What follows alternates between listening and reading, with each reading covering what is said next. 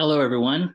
My name is Adam Crawley. I'm a faculty member in the School of Education in the Literacy Studies program, and I'm going to read this book in recognition of Banned Books Week.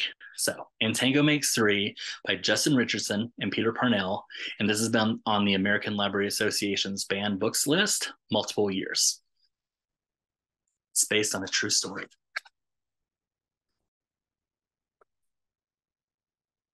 In the middle of New York City, there is a great big park called Central Park.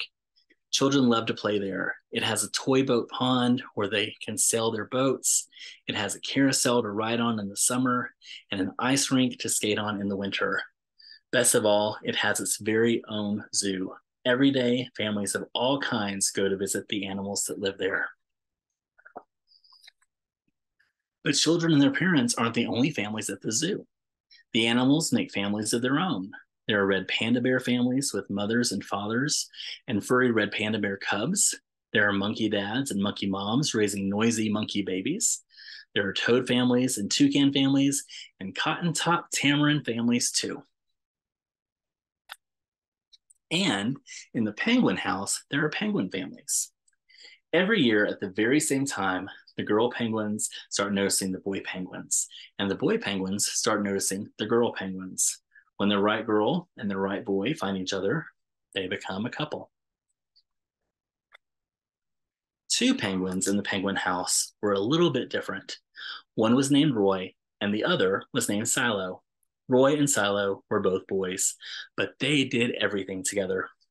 They bowed to each other and walked together. They sang to each other and swam together. Wherever Roy went, Silo went too. They didn't spend much time with the girl penguins, and the girl penguins didn't spend much time with them.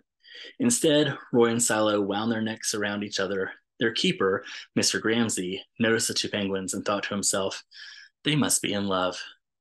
Roy and Silo watched how the other penguins made a home, so they built a nest of stones for themselves. Every night, Roy and Silo slept there together, just like the other penguin couples. And every morning, Roy and Silo woke up together.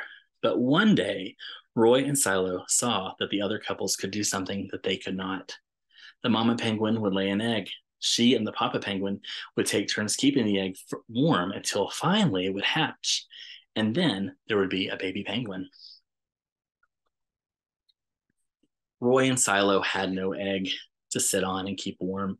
They had no baby chick to feed and cuddle and love. Their nest was nice, but it was a little empty. One day, Roy found something that looked like what the other penguins were hatching and brought it to their nest.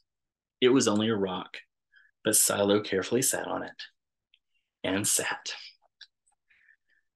When Silo got sleepy, he slept, and when Silo was done sleeping and sitting, he swam and Roy sat.